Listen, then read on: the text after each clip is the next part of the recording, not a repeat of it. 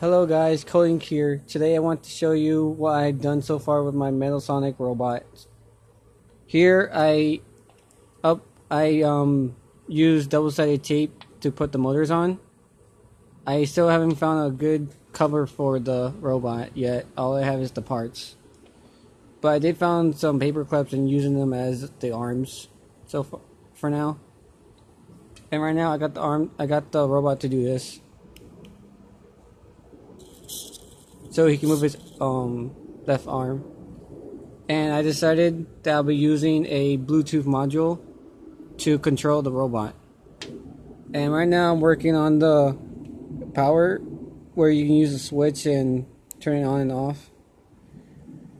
And you can charge it through a USB with this charging module. And it will have a lithium-ion battery.